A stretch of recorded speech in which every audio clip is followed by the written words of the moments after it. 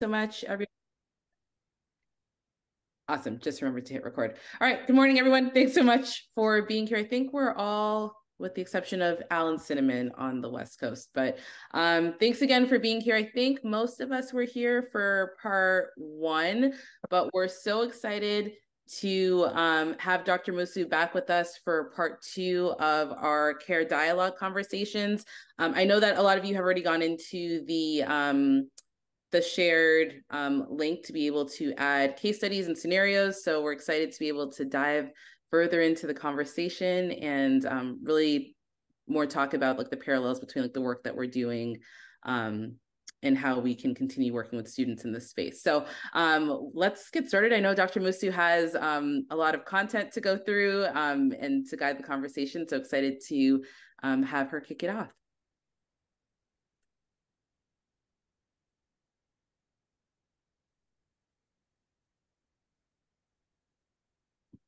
Start sharing, and then I just have to remember how to unmute myself because that is Zoom life, right? Like, what would the day be without somebody talking on mute? How's it going, everybody? It's so good to see you all, many of you again. So thank you for coming back if this is our second actual session together.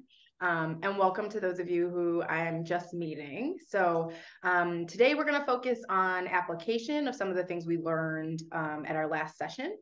It's okay if you weren't present for the last one. You can kind of jump right in. I do want to, before we jump into our discussion and application, we'll do like a quick recap of what we talked about last time. And then I also want to give you an opportunity to share if you've done any observations or learning or development since our last session together too. So a little bit more about me, just a reminder. So I'm Dr. Musu Davis. I'm originally from Western New York, and I met the wonderful Cheryl Martinez while we were colleagues in graduate school at Syracuse University. So my master's is in higher ed administration, and my PhD is in urban education. So really, I focus on the experiences of underrepresented students, especially high achieving students at urban institutions. And I'm excited to work with lots of different kinds of folks, just like you, who do great work to support students' learning and development and enhance their college experience inside and outside classrooms. So I'm really jazzed to be here and to get to work with you again for our second session. So what we will do today, I'll kind of give you a sense of our agenda. We'll start with a brief recap. I want to make sure that we have a good idea of what we covered last time and kind of create a basis for what we'll do today. And I also have some additional resources, so I'll make sure that I send those along after we're all done today, because I'm sure that one of you is going to say something brilliant and I'll have to go find an article and I want to share that with you and link that all together. So I'll share that when we're all done with everything.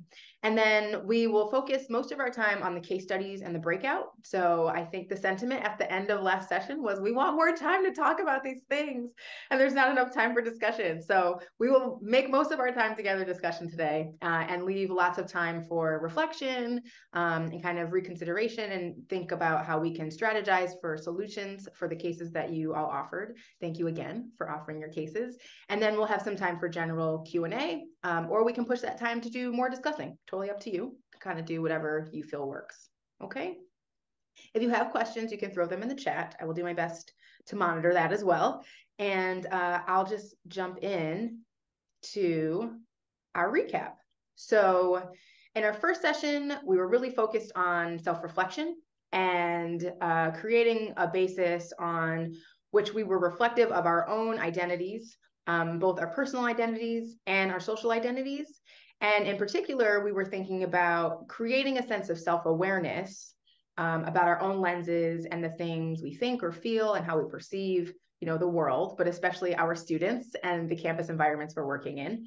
And we're doing that in order to help us become more attuned to the way that we can be more culturally sensitive with our students, right? So by having a good understanding of who we are and how we think about things and what we're contributing to those dynamics we create with our students and in our campus environments, we can enhance the way we do the work that we do. And I think the work that all of you are doing is so important. I mean, working with underrepresented students to enhance their orientation to STEM careers and help them feel more comfortable and confident and be, the folks who really offer that dynamic sense of commitment and confidence in their STEM identities is super important.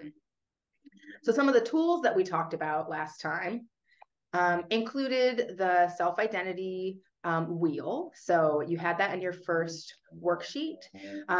We also talked about self-reflection of our identities and lenses in relation to students in campus. So some of our small group discussion was thinking about how we became more aware of different identities we had, or if we could think of situations where our identities were particularly impactful to the interactions we were having with the student or in a different campus environment. And some of the cases that you guys offered also offer those kinds of intersections or ideas as well, thinking about our own identities and when we were sensitive about them or developed them or became aware of them, and what role they play in our interactions or our support. We also talked about intersectionality, and I list it as a tool here, in particular because we're thinking about it as kind of a theoretical lens, and it gives us some perspective on the ideas that folks are having more than one. Folks live at the nexus of more than one social identity. And also within systems of oppression, that means that they're not just Black, or they're not just Latino, or they're not just their age, that all of these different oppressions in society, or these structures in society that we're functioning in, play a role in how they experience the world. And in particular, our classrooms and our advising spaces and our support spaces with them. And so being aware of that is really helpful. And I was excited because most of you had heard about intersectionality before our session. So that's really great. And I think it's a good thing to keep in our toolkit. So that's kind of our general information about what we talked about last time, the tools and the big ideas. Some of your homework was to see if there were things that you could observe in your daily life, or thinking about ways that you can increase your awareness or sensitivity by exposing yourself to different resources, or doing a brief article review, or just kind of like, a casual search on the internet to learn more about sense of belonging or identity. Are there resources or lessons that you learned that maybe you want to share? And you can share them in the chat, or you can unmute, raise your hand and unmute, and we can call on you and talk more about it.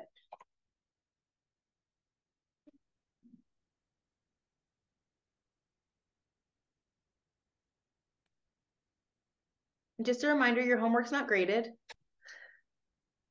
so it's okay. Do you want to work through it? Go ahead, Becca. Okay, I'm on someone else's computer. You can hear me okay? Yes.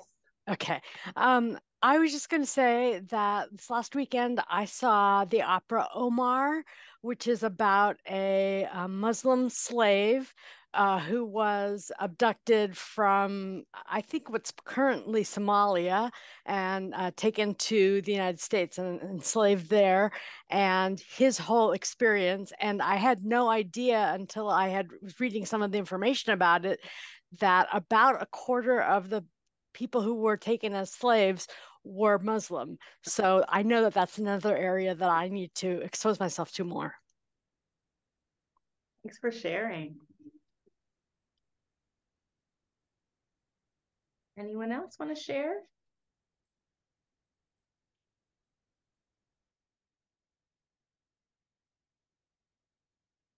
Oh, I see the chat. Okay.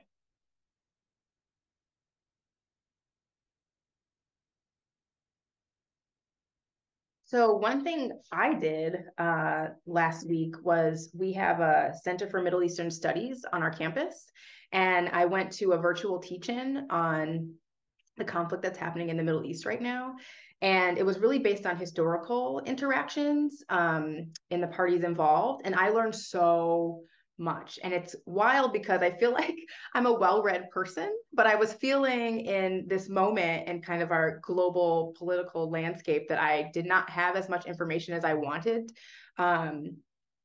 to be a good advocate or educator. Like I felt like undereducated. And so I was excited that the university offered an opportunity like this to learn from folks who are experts in the area. But I also appreciated that it was really grounded in like historical context.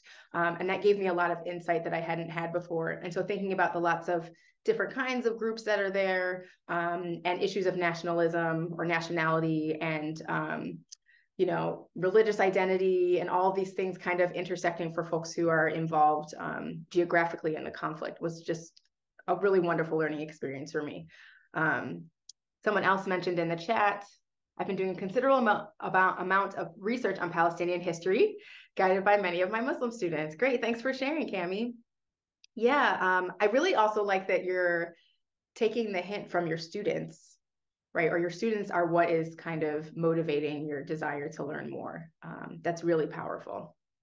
Yeah, have you told your students that you've learned more yet? Because they will be delighted to hear that they are the reason that you've explored, learning more.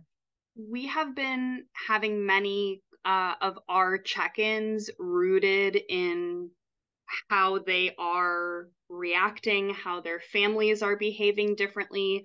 I have several Jordanian students who are very affected right now. And they are actually my students that are at transfer schools.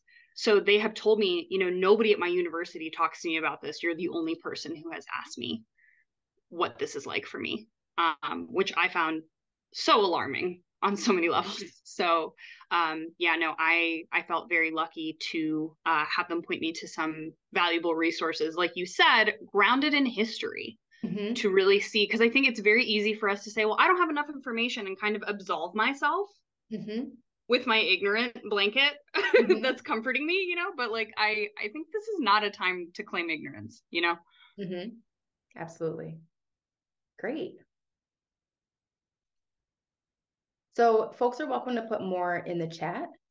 Thank you for those of you who shared. I do encourage everyone to take advantage of this learning opportunity, particularly the self-reflection, to think about the things that you didn't know, as we're talking today, but then also, kind of as you're absorbing life outside of the Zoom screen, like what are the things that you're being exposed to, or that you're seeing on the news, or that your students are sharing with you that you just had no idea that you didn't know about that thing, and really push yourself to learn a little bit more. So I will share several resources with you after this session, partly based on some of what you've also shared today. But I do want to make sure that I give you just a reminder that we also talked about research on STEM identity and race and sense of belonging, in particular, a lot of research from Dr. Terrell Strayhorn. One of the resources I'm going to share with you that I learned from over the past week is a series of webinars focusing on a new volume, I think was published earlier this year, focused on sense of belonging and the different kind of iterations of what that looks like for different kinds of students, particularly underrepresented students, and different environments of campus community. So not just predominantly white institutions, but then talking about historically Hispanic serving institutions and other like HBCUs and things like that. So it's a little bit more inclusive than I think the prior research had been, which is really helpful, I think, for your contexts. And then also we talked about social and personal identities, and I've got several links to share with you on that. So if you want to do more reflection or understanding of kind of what identity means and how that manifests for you and for your students, you'll have a chance to enjoy or engage with that. Okay, so we're going to jump into our case studies. Do we have any questions so far? No? Okay, let's do it.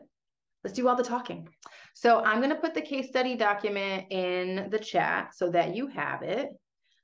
This is the same one that you submitted to if you submitted a case study. But what I've done is pull together the ones that were submitted and put them into scenarios so that we can review them with a little bit more focus. So there are 3 cases that we'll talk about. And you'll have a chance to choose which one you want, though we have a very small group. So we'll see if we need to split up or not, or if we just want to go through all of them together. But the first one, this is case A, and the scenario is spotlighted. So a student comes to you for advising. When you ask how classes are going, they tell you about their introductory biology class. Most of your students have described this professor as friendly and approachable because they like to infuse humor into class discussion. But your advisee feels they're often at the receiving end of the professor's comments or jokes about their hair, but they don't point this out about anyone else's. So that's the first scenario, okay? The next one is someone is building a great working relationship with a colleague at the community college where they work. I'm excited about my role because I identify with the students we support in a lot of ways. Which makes me excited because I feel empowered about my identity and reassured that I can provide guidance and connect with them when they're facing similar experiences or feelings, because I was in their shoes at one point. My colleague is supportive and good at their job, but students don't seem to connect with them in the same ways as with me, probably because of the visible differences. I want to encourage them without making them feel self-conscious about their own identities. So this one's about encouraging a peer or helping a colleague through a scenario. And then the third one, option C, is I'm so aware of my identities on campus and I'm struggling to be my authentic self at work. I find myself putting in a lot of effort to be attentive to office activities. When we have staff meetings, sometimes I feel like I am being mindful and reflective on the content being presented, but I'm noticing that at times my not speaking up the way others do gets misconstrued as being withdrawn or unapproachable, which is not how I describe myself. I just need a moment to digest things sometimes. When I am vocal on team projects, however, my colleagues remark at how shocking it is that I know the material and can keep up. I'm the only woman and woman of color in our unit, and I just feel like this isn't working. So those are the three cases. The first one is focused on a student and supporting them through advising. The second one is working with a colleague. And the third one is also reflective of a colleague. Okay? So you can kind of think which one you're excited about or, really want to delve into. Let's see, there's 1, 2, 3, 4, 5, 6, 7. There's 8 of us. We could do, let's do 3 rooms. Cheryl, would you like to join a room? Yes, please. Okay, so we'll do 3 rooms. We can do like groups of 3 and I'll split you up. And these are the choices or the questions that I want you to focus on. So you may have gotten the worksheet. I can put that in the chat too with some more guidance questions or guided questions. But essentially what I want you to focus on in your small group discussion in your breakout room is what could be the most salient identities for the people involved. In some cases, they're kind of specific. In other cases, they're not. And you can feel free to kind of be creative in terms of what you think might be at play or the focus there. And then the other question that's really important is what are some strategies for a more inclusive environment and a dynamic that fosters belonging? Because ultimately our goal is that our colleagues and ourselves and our students feel a sense of belonging or connection in these spaces that we're navigating together, particularly learning environments, right? Because we know how important a sense of belonging, as we discussed last time, is for students' persistence and their commitment to their academic plans and to staying in college. Okay, so I'm going to open up the breakout rooms. I'm going to stop sharing so I can see where the breakout rooms are. Then I'm going to open them. Do we have any questions before we go around, before we hop out? Can we copy the prompts into the chat? Same with like the questions that we'll be addressing. Yes. How about I pull them into the chat now. I'll do that before we go to our breakout rooms, and then everybody will have them. So here are the main questions I want you to think about in your groups. And then here is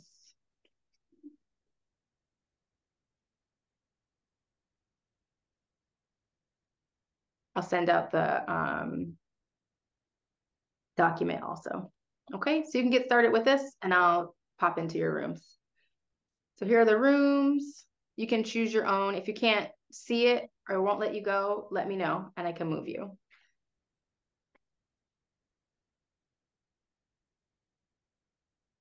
So everybody is joining a room.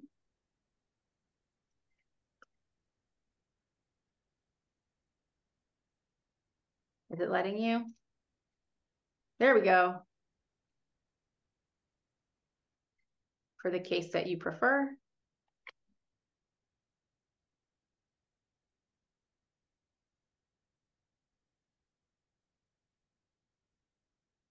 Anybody need help moving?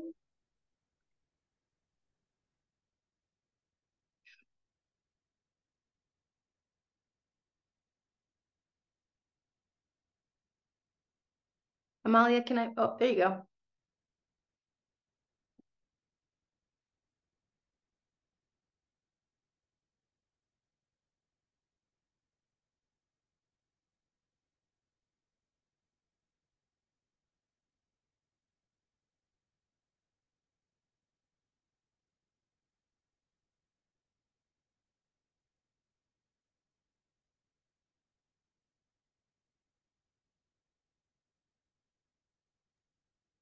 Okay, I'm so sorry about that. I had to get back That's to my okay. desk before I could do this. I have a puppy who is not feeling well, and I Oh, I'm had to sorry. deal with that. So I've been listening, but I just got back to where I can. Totally okay. So we How do are, I? can you see the Yeah. link in the chat for the case studies? Yes. Okay, so you can pick one that you're interested in, and then you can hop into a room. It looks like we need somebody else in room C with Cami. Cool. How do I? How I can do move I? you. That would be awesome. Okay. I'll assign you to case C. See you in a bit. Yeah, thank you. Welcome back. Welcome back. Yay. Listen, room C was popping. I didn't even come back to the other rooms. We had such a good conversation. Throughout the party, you know. How was that for you, Myra? Was that helpful? Yeah, again, I feel like me, Cheryl, and Becca definitely have had some experience in this, and hearing like how they would have either reacted or the steps they would have taken to help a student in that situation was very helpful, because my experience was a little different because I'm a big chicken. So it's like, oh, that's what I should have done. Oh, Myra, you're not a chicken.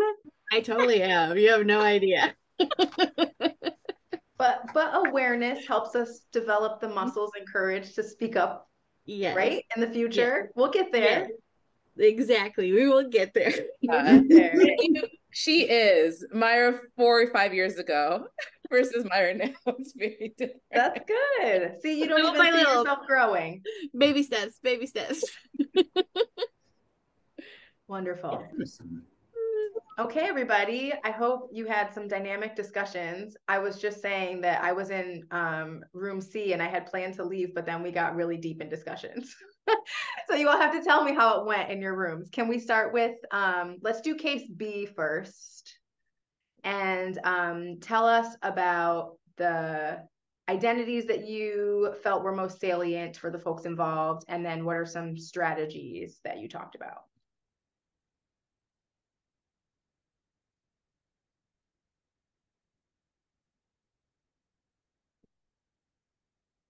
You can just unmute and go for it.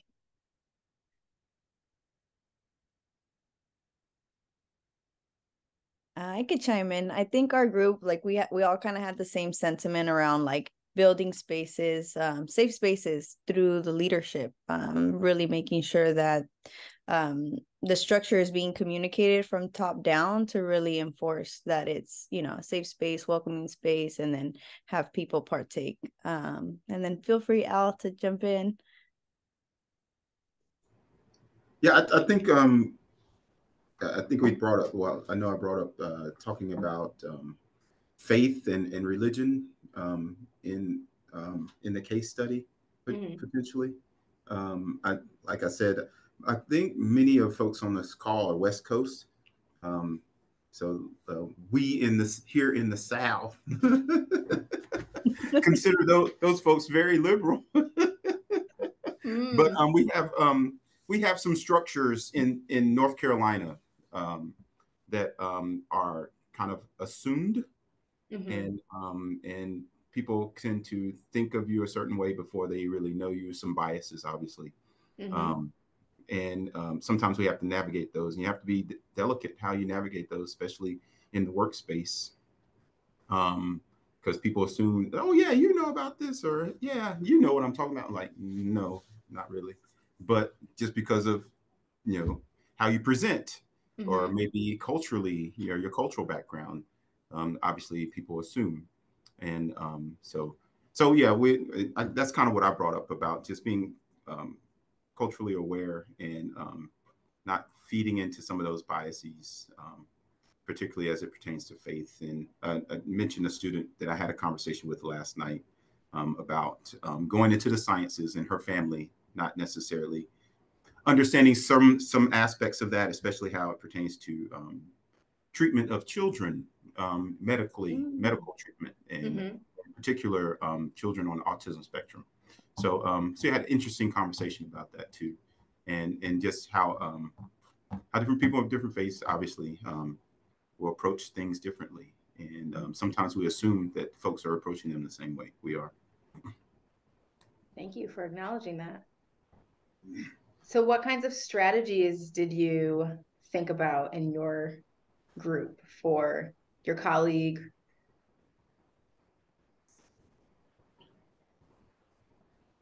I think let's see, was it Rebecca had mentioned that, yeah, earlier, just it's kind of hard to do that with students. So she mentioned about how do you do that with coworkers, but it's harder with students in that sense. And these students I don't really know that well because I was taking a colleague's class to a career fair. But so I think part of it just really begins with getting to know the students for who they are and building relationships. I think that's the best thing you do with anything. But building relationships and really getting to know people and stepping outside your comfort zone and getting to know and understand people from where they are and from their own perspectives, especially from their identities. And again, not being as safe as you can. And we all carry biases into interactions. So just being as safe as you can and letting them know, hey, I didn't understand that. I didn't know that, or I didn't realize that. Being safe and sincere as you possibly can. But I think it starts with just really showing that you're a human being, and I'm just trying to get to know you as a human being, and you just do the same for me. And then you can kind of bridge onto a whole host of other things. Yeah, I think students love, and maybe colleagues too, once you've started to build a relationship, but students love when we throw an I don't know out there. They just eat it up. It's like, oh, here's an opportunity for me to teach this person who seems to know all these things, something that they don't know. They love it. And I think especially, I really like the language that you modeled, saying, you know, I didn't know this thing. And then following up with, can you tell me more about your experience with that? Or can you tell me more about where on campus I can learn more about that?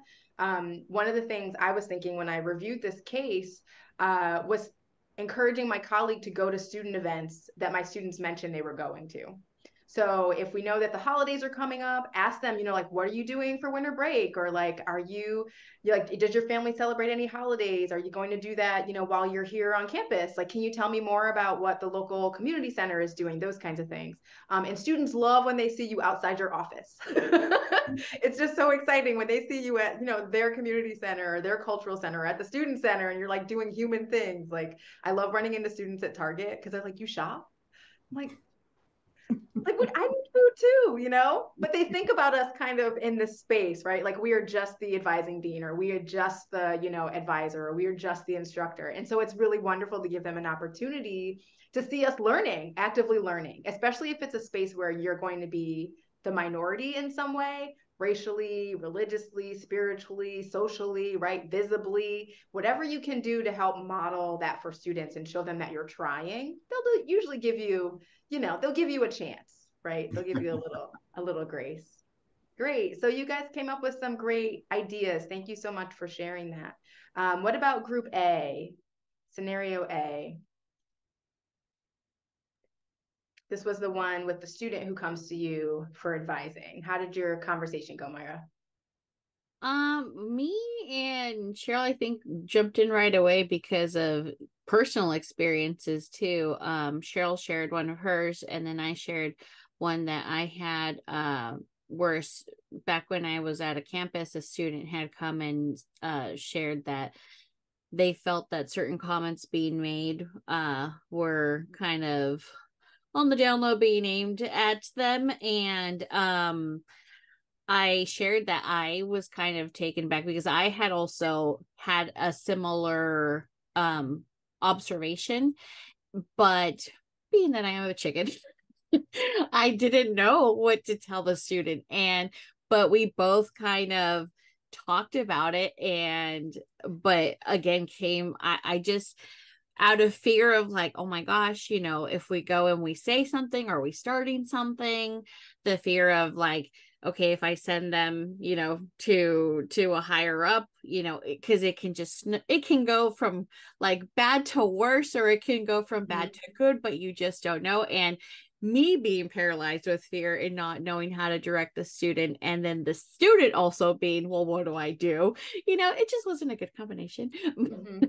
But Becca also shared a recent experience she had, and she had advised the student, found resources for her to use and go to be able to bring up this concern that the student had, and which, you know, now thinking about it, I was like, yeah, I probably should have done that. But with that, and we had talked about how, again, it can be scary. Like sometimes Cheryl said, you know, it can be scary just to come up to us and share something that's affecting them, which I hadn't shared with them. I always felt that when a student was, you know, felt that they could bring something up to me, I just felt like, wow, like you trust me enough to share this with me, which I think is big in itself. But Cheryl said, so to be able to go maybe even to a higher up can be even scarier. So instead of just sending them like themselves, you know, going together with them and bringing up, or if the student doesn't feel comfortable in that kind of scenario either, you know, bringing it up yourself to a higher up, or pulling in that professor, whoever it may be, to have a wider conversation about, you know, the issue at hand. Great. We talked a little bit about the fact that in this situation, even though the student felt like negative comments were being made, sometimes it can be what a faculty or staff or someone thinks is a positive comment, but it's othering you or the student and making them even more sensitive about the compliment, right? So just if a student is willing to bring that up to you, it's something that is bothering them. So whether they want to continue delving into the conversation with you, or even if it's just like they're like, I don't want to do anything about it, but it plants a seed in your head as admin that when I go to our next advisory board meeting, it makes sense that we can have C.A.R.E dialogue circles like this. Maybe this is something that we can implement on our team or in our math department. We talked a little bit about the fact that it's just very interesting. Like when you are a teacher, like K through 12, like so much time is spent on student development theory and pedagogy, and in addition to curriculum and how you instruct a class. But oftentimes when we are at like the community college or the 4-year, your instructor is such an expert in their field that they're assumed that they can teach it, but not necessarily. You can talk about the topic all day, but you can't connect with students. So how are you teaching this, right? So that's a big part of it too, that makes sense that students are not always being, like that part of students is not always being thought about by the instructor. And like, that's not okay, right? So like what changes can we make to start bringing to the table to further support students? Great. So wrapped up in some of that, you acknowledged some strategies that you would employ immediately, particularly from your positions of power on your campus or in your on your team, which is great. I think acknowledging that some of us have the ability to go affect change immediately, to go address the thing that we observed or a student shared with us directly is really awesome, because we do, in some way, all of us do have some kind of power in a way that the student doesn't in those kinds of scenarios, right? And whether or not we feel comfortable or courageous enough to go to that professor, right? Or if we feel that's appropriate or not, or to walk with a student to, you know, the dean of students office or whichever unit on your campus is the best suited to connect them with, is kind of an aside. We can, like, you know, flex those muscles or develop those muscles so that when we're, you know, we're in the moment, we can do it. But I appreciate the kinds of things that you were thinking about in consideration of the student's experience. And I also, when I popped into your room, heard you sharing some of your own personal experiences related to feeling, you know, singled out, and what that's like in a classroom space, and kind of how it it plays a role in how you modify your own behavior, because then you're thinking to yourself as an individual, so is everything I do going to be under a spotlight? And then that kind of, you get caught up in that. Students get caught up in that protective mode, or that, you know, concern mode, and it impacts how they do in the course, and it impacts their sense of belonging, and it impacts whether or not they want to stay or continue talking to that instructor or stay in the class, right? So I really appreciate the insights that you shared. So I'm going to switch gears to Group C. And while you're talking, I'm just going to put in the chat the link to submit feedback. Not necessarily for this moment, because we want to listen to Cinnamon and Kami as they share what their reflections were, but I just don't want you to forget to do that. Go ahead, Cinnamon and Kami, can you share a little bit more about what strategies you thought about? We can start there. You guys had the group that was helping a colleague? Yes. Cinnamon, is it okay if I go first? Because you challenged my assumptions so beautifully, and I kind of want to set it up so that they experience it the way that we did it. So, go for it. So the three things that we picked out from the prompt were that it was a colleague that was struggling because they felt that they had to put a lot of effort in to present action in a certain way. Like sometimes they're being mindful and reflective, but it looks like, or is misconstrued as, being unapproachable or uncaring. And when they are vocal, the colleagues make remarks, oh, you know, we're surprised that you're able to keep up. And like they couch it with that like weird insult. And so the person mentioned that they were the only woman of color in their workplace. And here I go out the gate. This is the Black woman. This is terrible, because we expect Black women to take the world on their shoulders. They have to save the world. You have to be at the forefront of every social movement. You have to behave perfectly. You have to be at the crux of many impossible standards that fight against stereotypes that already exist, you know, including but not limited to like not playing into the angry Black woman trope, right? And when I was thinking about strategies, I had a lot of suggestions for the team, for the people around her to speak up and challenge this culture and say something. And I really struggled with what to say to her, because my personal biases came in that moment. I did consider a conversation with HR, or what it would look like to take it up the chain. And one of the things I mentioned was, HR doesn't exist to protect individuals. It exists to protect the institution. So whether or not something is legal, encouraged in the handbook, doesn't actually mean that action will come from it. And there are many people who may choose not to pursue that from a place of protection. And so I was really looking for feedback on like, well, what can I do besides just taking my energy and positive anger and putting it into my own life, my own conversations, my own workplace? How can I show up and support her? And then Cinnamon came in and my head spun all the way around. So if you're ready.